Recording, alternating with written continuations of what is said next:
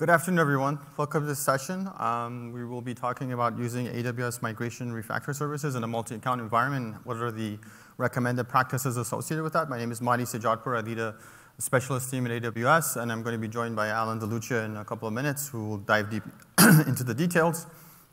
So at a high level, this is what we're going to cover today. We're going to talk about refactoring while serving our customers, talk about refactoring services, or refactoring applications within AWS, talk about AWS Migration Hub refactor spaces, and then talk about how to do that in a multi-account environment, right? And what is the account strategy or ways to think about doing microservices with a multi-account environment, and what are the things you want to take into consideration, how you want to think about it, and a demo associated with how to do that leveraging AWS Control Tower, and also how to do that with AWS Migration Hub refactor services, which we just launched in preview. So let's start with an example. We're going to use a unicorn shop example throughout the session. The demo will also be on a unicorn shop. I promised my daughters I'll talk about unicorns, so I'm keeping my promise here and going through that example. So I'm going to start with the store example, and then associate it to an application, and talk about how you would kind of start refactoring or remodeling your store and upgrading it from an application point of view. So at a high level, I have a store. I sell different kinds of unicorn toys. I have stuffed unicorn toys. I have, let's say, water bottles with unicorns on it, and a bunch of different things, toys or products that I'm putting on my shelves. So in my store, I have a front door. People come in through there. I have a bunch of shelves that I've set up. I have a cashier, and I have a stocking area. And I'm serving customers, and I'm the only one doing all this. So I start my store, and I'm doing everything there. I'm putting things on the shelves. I'm filling up the inventory. I'm checking people out as they want to purchase items within my store. So now I got my store going. I get more and more customers coming to my store, and I want to enhance my customer experience. So more customers are coming in. I need to start thinking about expanding my store or being able to handle more traffic with my customers, right? So how do I expand my store? How do I handle more traffic, right? How do I continue to enhance the customer experience for my customers? Same kind of methodology applies to applications and how you want to think about what you do with your application. So here's the kind of things I want to think about while I'm remodeling my store, or I'm remodeling or refactoring my application. I want to keep my business open. I want to have and create continuous customer value for my customers. I want to make sure that the customer experience not only stays the same as I'm getting more and more customers to my environment, but I'm also making it better and better as I progress and as I get more customers, right? So what do I have to do to ensure that, right? I want to make sure my store stays open, right? So I don't have any downtime. I don't reduce the customer experience. I don't get low reviews online. And I want to continue building my store. So I want to start remodeling the store while I'm also serving my customers. So same kind of concept applies to applications. And I have to start thinking about what are the different roles I'm going to have. I'm going to separate things by domain or by function or capabilities within my application, or think of it as my store. So here's my store. I have a front door, but now this is what I want to remodel to. I have more shelves, I have more products, and then I have more cashiers, and I'm going to have a larger stocking area to be able to support more and more customers within my environment. So how do I go about doing this without reducing the customer experience, but actually enhancing my customer experience? And when I say customer experience, it could be any kind of consumer of my application or anyone who's coming into my store. So I will have people who come in and look at the shelves. Some of them will make purchases. And then I have, let's say in this example, I'm going to have 2 cashiers. So think of this, I have specific people who are cashiers. I have specific people who are increasing the stocking or making sure the inventory is good. And I have people who are shelving things. And I have a front door, and I don't want to change my environment. I want to kind of keep everything running while I'm also adding more and more functions. So I'm going to have specific roles within my environment. So I have let's say I used to do everything, but now I want to hire cashiers, and I have them do specific functions within that environment, which is to be able to have, meet my customers and transact or do an e-commerce transaction if it's applying to an application. So let's look at it from a goal, like what's my goal with my store, which also applies to applications as well, right?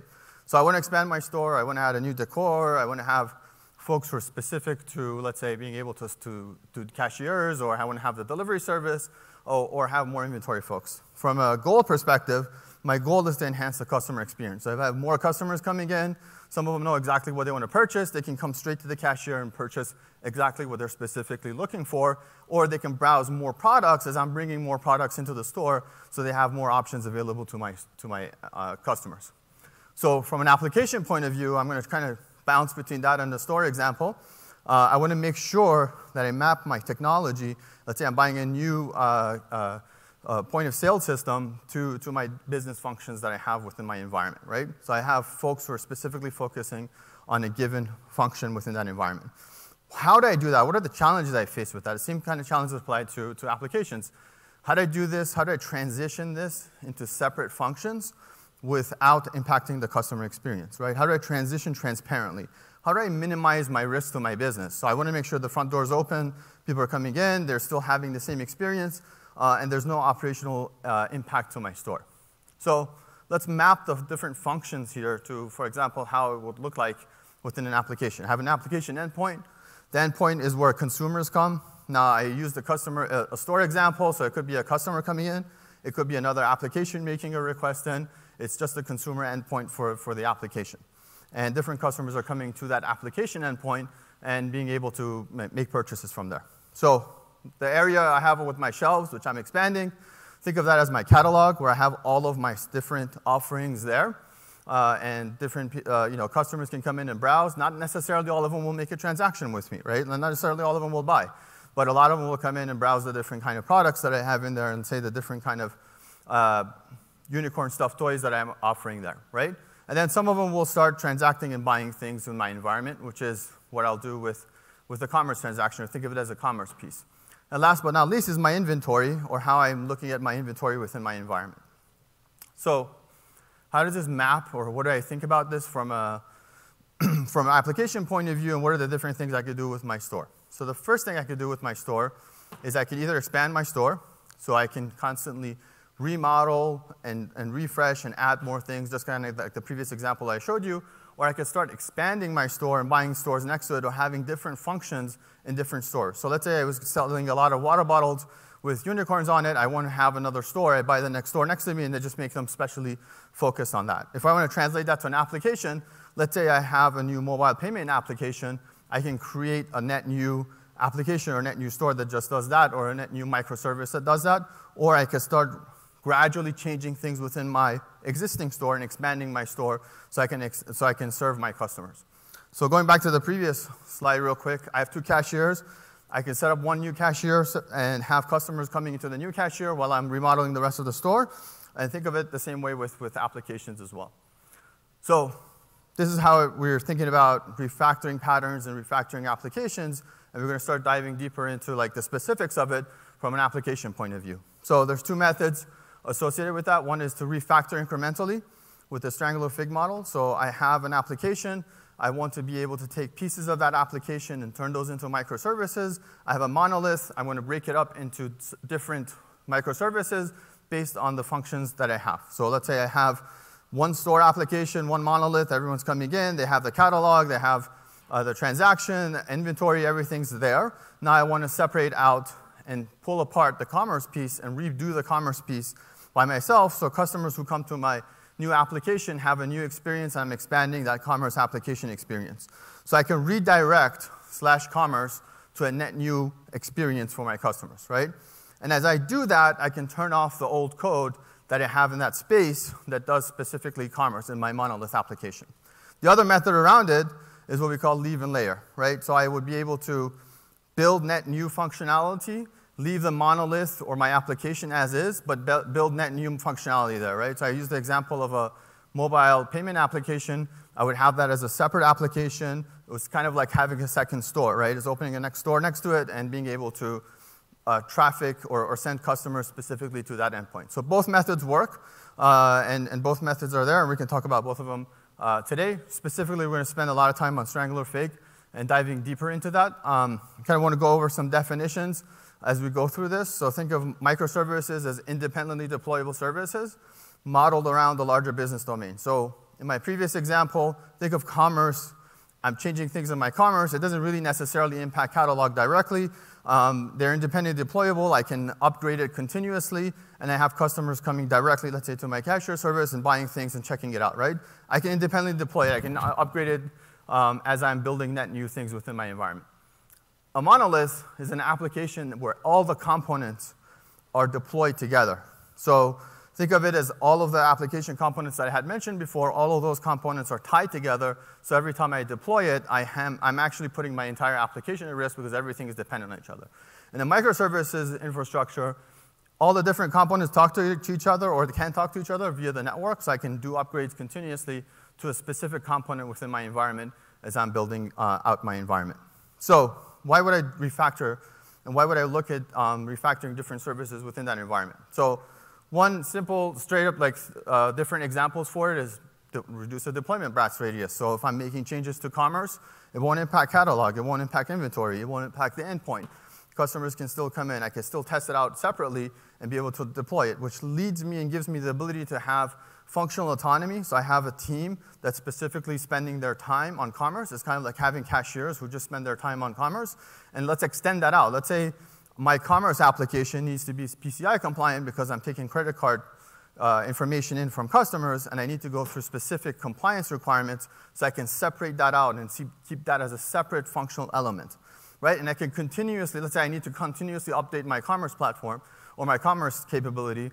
I'll be able to continuously update that and be able to scale that out if I'm getting a lot of traffic associated with that and folks are making purchases associated with it, right? So this kind of drives or allows you to have domain-driven design and be able to separate functions out. Now, take that example that I just showed with the store and apply it to dozens of applications, hundreds of applications, thousands of applications. How do I standardize that process? How do I make it easier for developers to be able to start refactoring my monoliths into specific microservices and being able to have them be able to do different functions and break that out? So we just launched yesterday AWS Migration Hub Refactor Spaces in preview, which allows you to create a refactor environment that reduces the time to be able to, or it standardizes the ability to create microservices with that environment and reduces your time to set up that refactor environment. So think of it as I take away all the infrastructure components that I would have a developer set up. I would make that a repeatable, easy, standardized approach. And it allows you to do everything within a unified environment, and it shields the developers and your end users, which are your customers, whoever is consuming your application, from having to see the infrastructure changes. It's kind of like the front door of the store. Everyone still has the same customer experience, but they don't know I'm changing my inventory or I'm updating my commerce system or my cashier system with no problems, right? And they're having the same exact experience they had before. And how we do that is we reroute traffic from old to the new accounts in the multi-account structure, which we'll dive into, or send the old code or the customer experience, the default goes to the monolith, and as I'm building net new or I'm peeling off, using Strangler Fig, I'm peeling off pieces of that component, they're going to the net new experience as well. So if I have /commerce going to a net new experience, that'll be in a different account, and all the routing will be done through Refactor Spaces, making it easier for our customers. So at a high level, this is kind of what it looks like. I have customers or end users or consumers of my API or application. They want to hit my application. I'm just using a browser as an example here. They're hitting the endpoint, and then they're going to hit the Refactor Services environment. The Refactor Spaces environment, sorry. In this example, and as we continue through this demo, we're going to, through this presentation and the demo, we're going to focus on how to do this in a multi-account environment. So we're using 3 accounts here. The box on the left-hand side or in the middle is the Refactor Spaces environment account. And then you have a new experience, or where I'm building my net new microservices experiences on the upper right-hand side. And on the bottom right-hand side is my existing customer experience, or my as-is code, if you will, or my current experience for my customers. So think of my customers coming in today. Whoever is the endpoint user of that application, they'll go by default to the monolith. And as I am gradually peeling off pieces of it, of the application, turning those into microservices, I'll start running those net new experiences in a different account. Let's say I'm using containers or Lambda, and I'm routing them to a different endpoint. And the Refactor Spaces environment kind of helps you create that entire environment for you and allows you to have a unified view of your environment that you're setting up, everything you're seeing here. So how does it work? My customer comes to the endpoint. they're going to /commerce, they're going to get redirected to my microservice. If they're coming to the default application, which is the home page, let's say, for my application, they'll go to the monolith instance. As I'm peeling pieces off and I'm building net new experiences, then I'm going to have them route from an application point of view to different microservices that I'm building within that environment. So what does my refactor spaces do under the hood? We're assuming you have this account set up, and we'll go through that. The accounts are set up. It will set up what you see in the middle. It'll set up an API gateway. It will set up for you a network load balancer, and as well as a transit gateway. So all of this experience, all that infrastructure is preset through the service. The VPC, which is in the middle account, which says Refactor Spaces environment, that VPC you create either when you're creating an environment or you have it pre-created in an existing environment. We're calling that VPC a proxy VPC. It will be where your application is going to get routed to different endpoints, and then I have different accounts here. So I have my monolithic instances, which is my default experience. Think of that as /. Let's say I have a website, example.com. It'll go / to the monolith instance if I set it up that way, and then I'm going to start rerouting customers for /commerce to my microservices net new experience or my net new code into the microservices account. So this is just one specific instance, and you can kind of expand this out, and Alan, who will come on the stage in a couple of minutes, is going to talk about the specifics of how to do this in a multi-account environment. How do you do this with a different SDLC environment? So I have different kind of environments, prod, pre-prod, UAT, dev. How would I set this up for my application and be able to create that experience? So at a high level, let me just kind of go over all the specifics within that environment, and I'll go through how to set up a Refactor Spaces environment. So we have a definition of what an environment is. When you go into the console, you'll see this. That's the unified view of your environment that you're going to be refactoring applications in. It gives you the ability to have a unified view of networking, your applications, and your services. Think of services as your microservices or your monolith, and you will set that up. You will also define an application. When you define an application, it will set up the infrastructure that I showed you in the previous slide, and then think of it as a container of all of your services. It has all your routes, and it creates that single point of entry with an API gateway where your application and consumers go to. From there, you would create services. So services are different microservices or the monolith service that you have to define within that environment. So it's the application business capabilities within that environment that you're creating, which have unique endpoints for you to be able to route traffic to, as I showed in the previous slide. And last but not least is you set up routes. So you're going to set up routes in that environment that route, let's say, /commerce to a particular account or a particular endpoint or let's say, inventory to a different endpoint as you're refactoring your application. So how do I set up this environment? And I'm looking at this from a multi-account perspective. So first and foremost, you need to have an account where you have your Refactor Spaces environment. And that's assumptions we're going to be making as we go through the demo. You create an account for your new microservice subdomain or your microservice that you're going to be able to create. So that service, that microservice could be Lambda, it could be containers, it could be even EC2. It depends on what you want to set up in your new environment. And we're assuming that you already have your application or your monolith running on AWS. And you have to create a proxy VPC within the first account that I mentioned, the Refactor Spaces environment, to be able to route traffic, application traffic to the different accounts within your environment. So what are the specific steps you have to go through, and you'll see this through the demo as well, is you create an environment. When you create the environment, you have to specify a proxy VPC. Or you can create it as you're creating that environment. So you'll be able to specify, this is the VPC, which I'm going to start routing from. And then you have to determine whether your application is going to have a public-facing endpoint or not. So within the console, it will be either regional or private. If it's regional, it has a public-facing endpoint. If it's private, then your application endpoint is private. Once you do that, you create an application. So when you create an application, and you'll see this in the demo, we're going to skip through some of it, but it actually sets up the underlying infrastructure associated with it. So it'll set up the API gateway, the network load balancer, the transit gateway associated with that application that you're defining. So think of this as, hey, this is how I'm defining my application, and now I'm going to build services within that application to be able to separate things out within that environment. One important point, and you'll see this also, is you have to define a principal to share your application with, right? So if I go back 2 slides, these are going to be the specific accounts that I'm going to be sharing my environment with, right? So my principles, for example, here would be the 2 accounts on the right-hand side of this slide, and I'll show you another slide specific to that as well. So once I do that, I set up my application. Now I can start defining and creating services within my environment.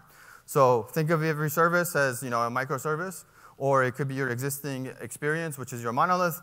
And within your service endpoint, you'll define the routing that goes between the different accounts in this example. So it will be, by default, you'll have a slash, let's say a slash for your application. So everyone goes to example.com, will go to a specific account.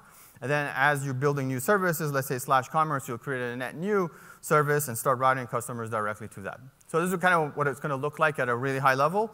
And Alan will show you the demo associated with it and go into the multi-account strategy and how to do this in multiple accounts. So you create the refactor environment. You identify the account, so you have to have the account set up. You define your application proxy, which includes setting up your application. And then you define your services, and then you add routes to start routing things between the different components that are in this slide. So I will have, let's say, /commerce go to the upper left account, and everything else by default go down to the monolith. And you'll see this as we demo it as well. So in summary, from a refactor spaces orchestration point of view, it kind of lets you standardize how you're going to do your refactor environment. It will allow you to make it simple and easier for you to be able to refactor your environment. And it sets up an API gateway, transit gateway, and all the associated endpoints for you to be able to do that. And it allows you to share that application across multiple accounts, so allowing you to be able to route things across accounts, or you can share it with an organizational unit or an OU. So kind of like, what are the benefits? Let's say I want to go back and talk to my team. After reInvent from a CCOE and a security admin point of view, you can standardize how you're refactoring, which minimizes your security risk to your environment, and it makes less tickets from the application team to open routes to your environment. It makes it very simple for them to be able to set up a refactor environment, standardize it, make it easy for them to use, and you don't have to necessarily open up new rules, have new tickets to create that process based on feedback we're getting from customers. So there's no need to make new security groups. All that kind of complexity is abstracted away. It makes it easier for the application and development teams to be able to build things. From an application team perspective or a developer perspective, it's easier to build microservices now, right? A lot of that infrastructure pieces are standardized. It's easier for you to set up that environment, and it reduces time for going through infrastructure decisions as it helps you kind of build that baseline environment and reduce the number of security approvals that you need within that environment. So now for the second half of this presentation, we're going to go through the design patterns, how to go about this from a multi-account perspective, how to look into it from an SDLC perspective, and use multiple accounts with that. So with that, I'm going to hand it off to Alan, who's going to go through that. Here you go. All right, thank you.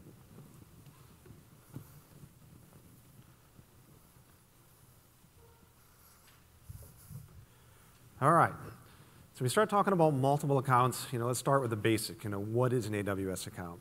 And at its most basic form, an AWS account is an access boundary and it's a financial boundary, right?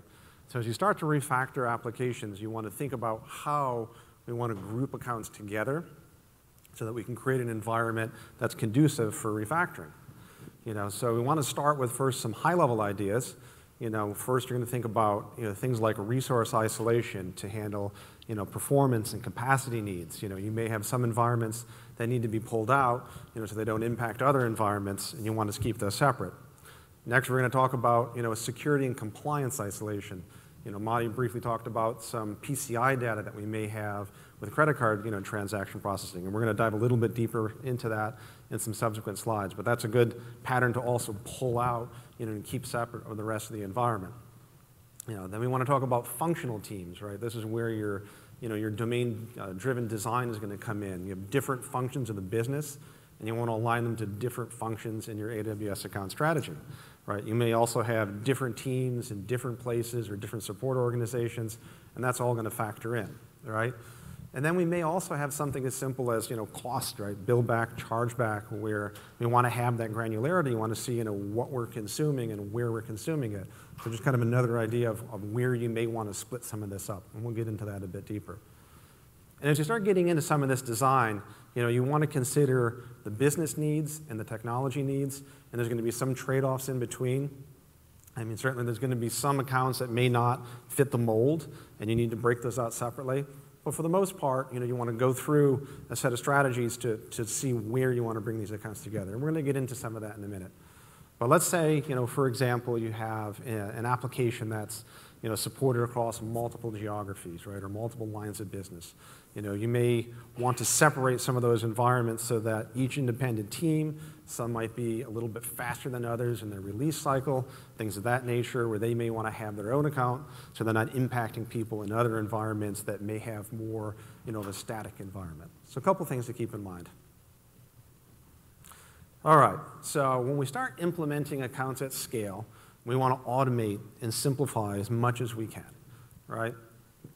And so to do this, we want to, I'm going to take you through the example and show you how we're going to do it. But take you back to the example of the unicorn store, where we're trying to take a monolith and we're going to refactor it. So we have to make some assumptions, right? So first, the unicorn store is already on AWS. Maybe it was lifted and shifted. It's already in the environment. Maybe you built it there native.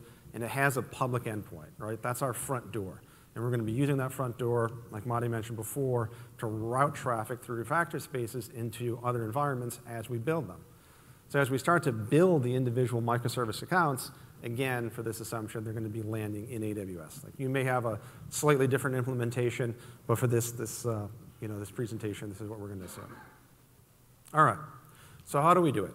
So we start out with an account, right? So we have our monolith that's in an account. We may have a few, right? We may have multiple accounts we're trying to refactor, or we may have different SDLC level monolith accounts, but it's already in an environment. It's got a support structure. It has a team that supports it today, and they don't want to be impacted by development work, let's say we're doing on one of the microservice accounts. So it's its own entity. And as we want to get going, right, we want to build out the infrastructure that we're going to need to refactor. So we're going to build an account that's specific for that specific application and that level of SDLC to route that traffic, right? And so this is your first account that you're building for refactor spaces. And then as you get moving parts, whether you're doing the leave and layer or you're doing the strangler fig, you're going to start building multiple microservices accounts, right? You're going to start chiseling them off. So if you went back, right, on day one, that traffic's still going to come through the front door, and it's going to go to the left to the original monolith account. And as you start moving some of those pieces, more and more of that traffic is going to start going to the right to the individual accounts. All right, so we need to have an implementation approach because there's a bunch of pieces to this, right? So first we're going to talk about how we're going to split up the application into different accounts. Then how we're going to organize those accounts into OUs. And we're going to be using OUs to apply policy and guardrails. And then how we're going to simplify a lot of this by using AWS Control Tower. All right, so first, let's take the design of that application. Right? So we talked about the unicorn store before. We're trying to expand it out.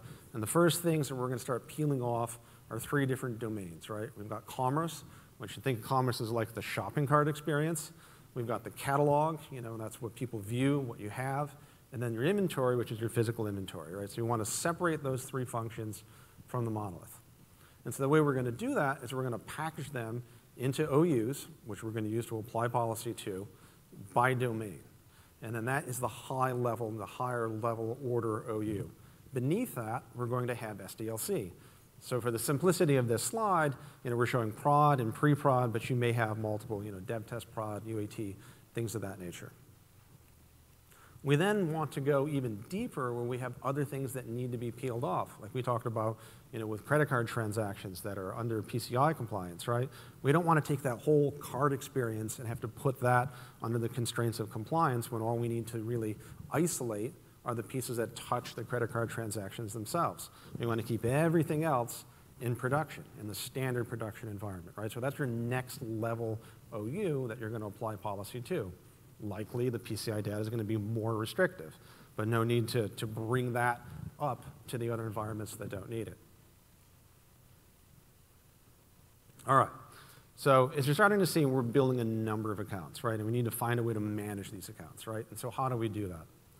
So stepping back, we've been talking a lot about refactoring, but stepping back, looking at the environment, kind of a picture of your total environment, we need to look at how we can use organizational units to apply policy as code, guardrails to the individual pieces of your environment.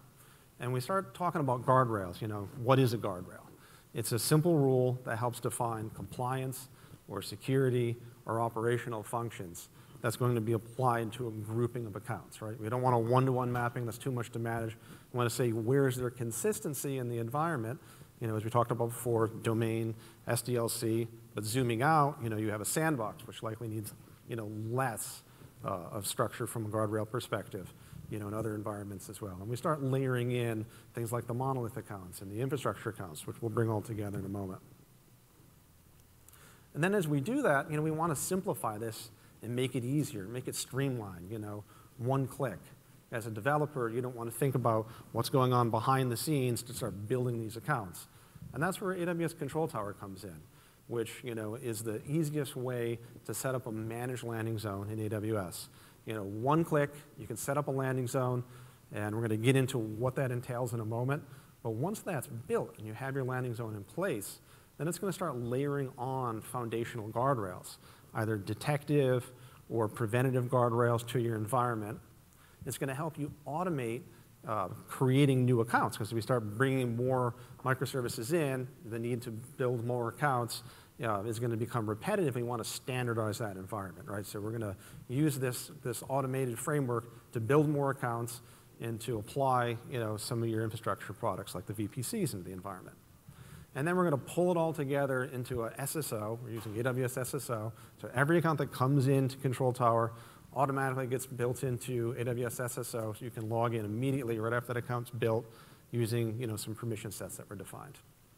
And then finally, once we have all of these accounts in the Control Tower environment, we're going to be watching a lot of these guardrails, especially the detective-based guardrails, to see if anything is out of policy, and when it is, we want it to show up in a dashboard. We want to aggregate, a lot of those things that come up, and we can push them off to an SNS topic and go to an ITSM front end or to a SIM or whatever you'd like.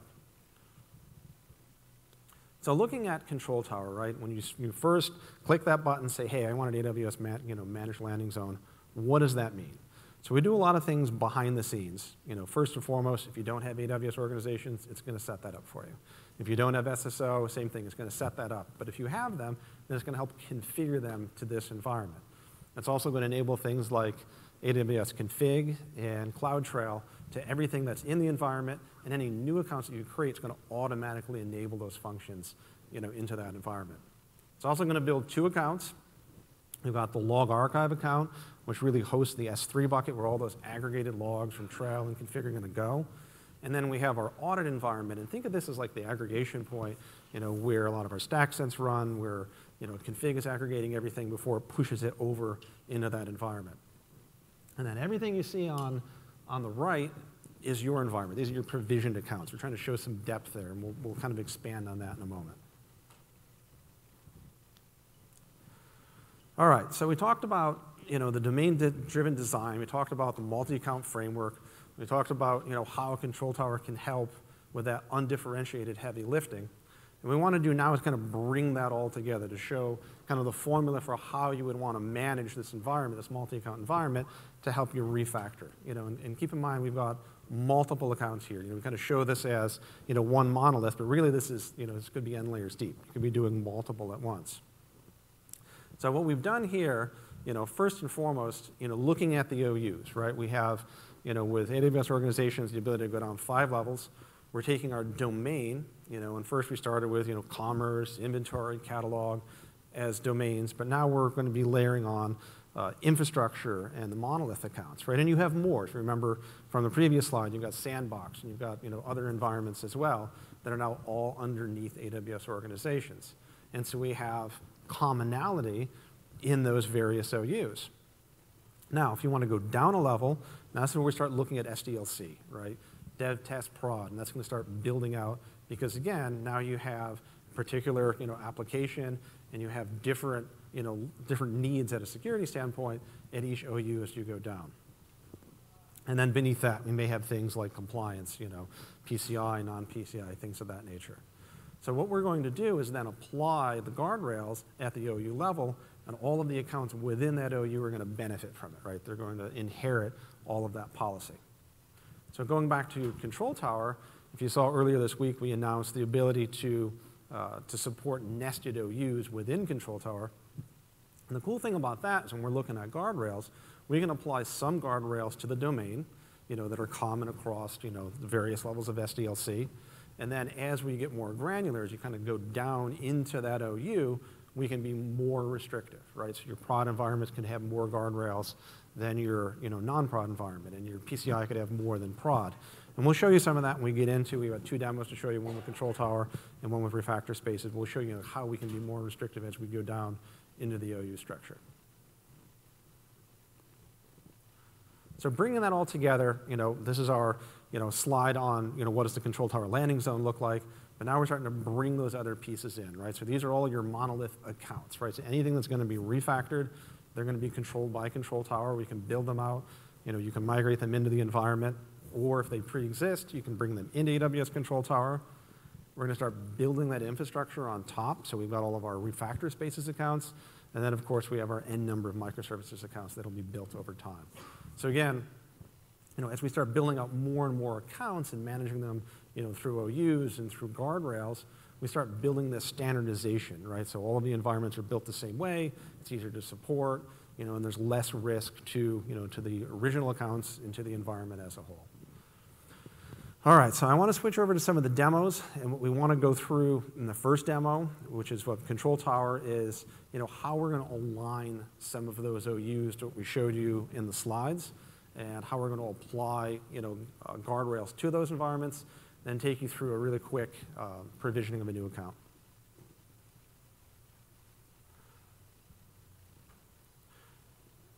All right, so this is the Control Tower. It's easier for me to see this screen. So what we're trying to show here, let's see, is this going? Here we are.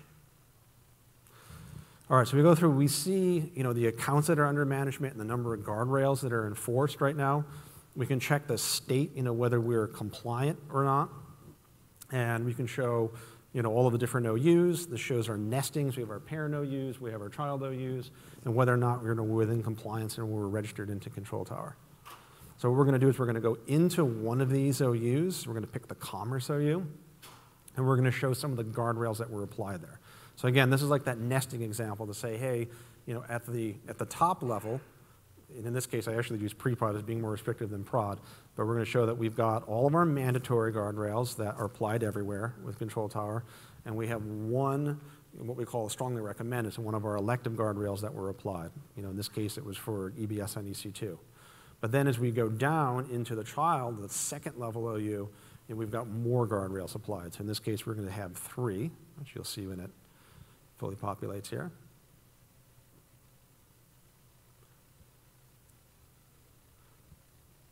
So there's 3 guardrails at pre-prod.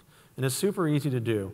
So if you want to add a guardrail to an environment, it's as simple as going to that guardrail, enumerating it, seeing what it does, and then applying it to that environment. So super simple. Select the OU that you want to enable it. Click the little radio button. And in the background, it kicks off a stack set, and voila, we're done. Super simple. Now you see we've got one more guardrail applied there.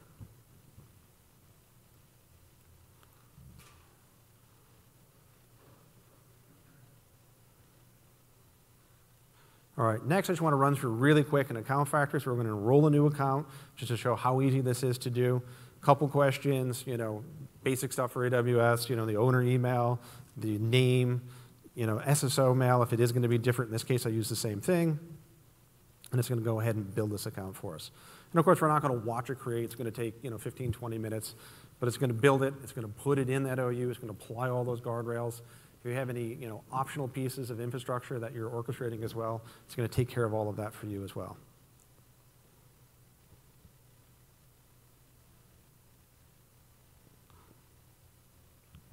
The next box where we pick that high-level OU. Then we can pick any level of nesting. You can go down as low as 5 levels down. Simple as that. So now we have a very standardized environment. This was built the same way as App 1, which was built the same way as App 0. And easier to support. You can see the guardrails are going to get applied.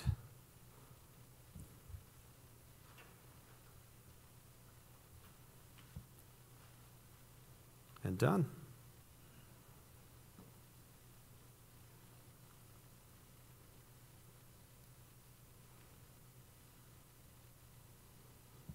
All right. All right, so next we're going to go through, how this all works, and we're going to show you the Refactor Spaces environment. Right now the service is in public preview, and some of the mockups may change. But we'll take you through how it looks today. All right, so we're starting out here. We have the users. They're coming in to a static S3 site, and they're going to the original Unicorn store, right? So this is our monolith application on the right. Users coming in on the left.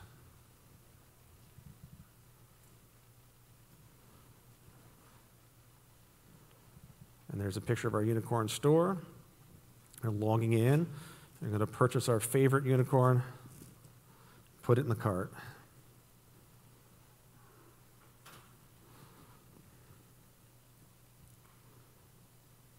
It's probably hard to see, but we're showing that it's going straight through to the monolith application. And now we're going to go into Refactor Spaces and start building out this environment. So first we have to build a Refactor Space environment. And this is going to take a little bit of time to build. It's going to build that front door, which we're going to be routing that traffic through. It's going to be pulling through the prior API gateway. So I'll show you how this works.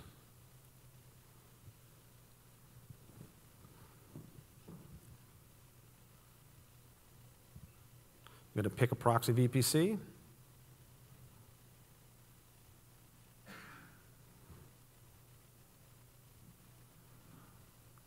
Share it with an additional account. And we're going to kick it off. All right, so while that's building, going back to the diagram, right? So now users are still going to come in. They're still going to hit that same endpoint, and they're going to be routed. Remember, this is day one, back to the original Unicorn store.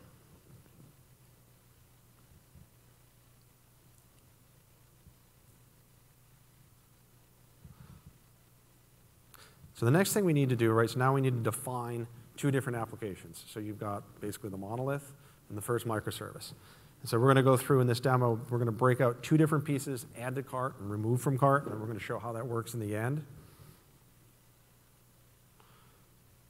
So first we have to create the monolith, because it's going to be routing the default traffic here, calling it legacy.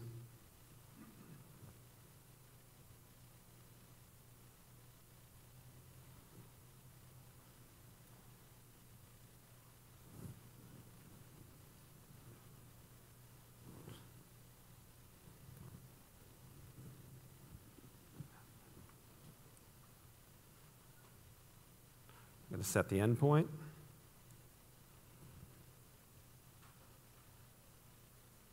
And create.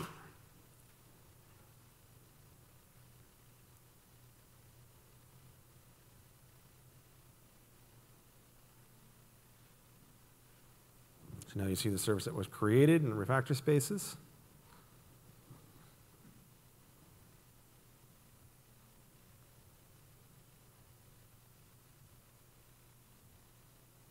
You can see it matches. We can still log in. Everything works the way it used to work. All right, so now we're passing through. We're going through the new front door, still going back to the monolith, and now we're going to break those two microservices off.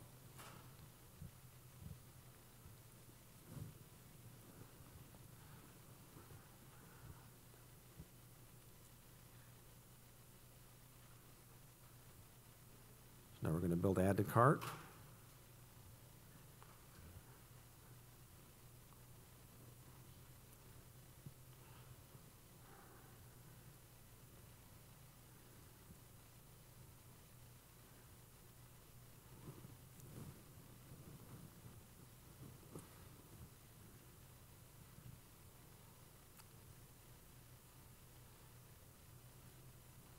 We're going to assign it to a Lambda.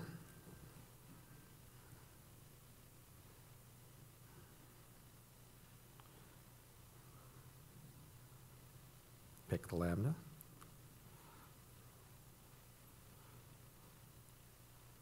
So we give it the path. This is going to be put, I believe. post. Yeah, there's a put. So now we've broken off that service, add to cart. We're going to repeat again for remove from cart.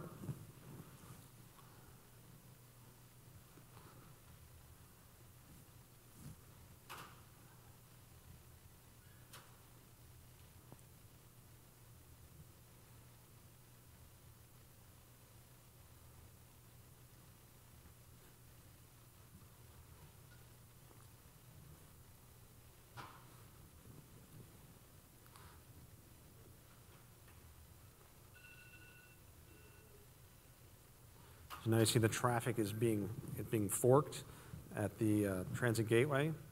Some of the traffic's going through the Lambda, the rest is still going back to the monolith.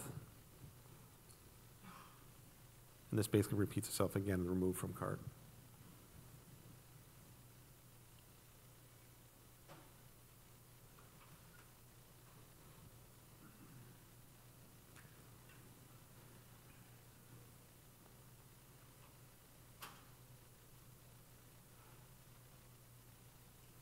All right, so now we're going back to the unicorn shop.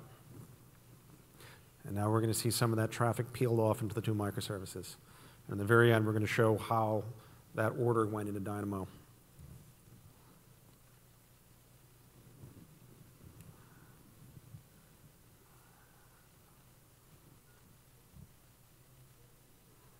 So adding a new one to the shop.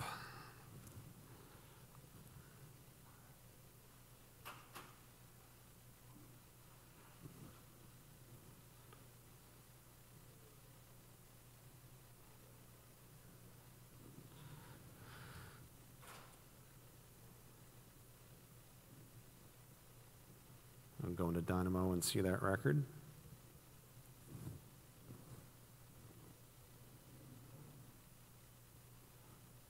We'll find our glitter unicorn.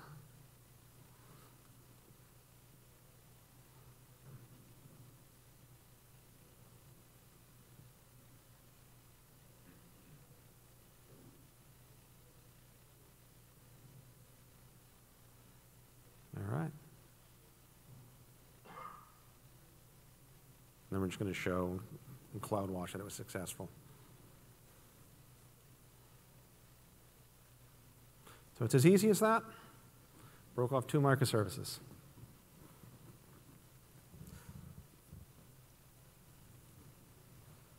All right. So going forward, we have a couple sessions. If you want to learn more about refactor spaces, there was one that happened yesterday, ENT 321, a workshop. And if you want to learn more about Control Tower, we have a link there. You know, to get started with refactor spaces, it's available today.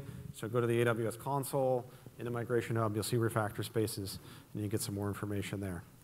So what we're going to do, we've got a little over 10 minutes left. We're going to take questions off stage over there. So if anybody wants to talk more about this, meet us over there. And thank you.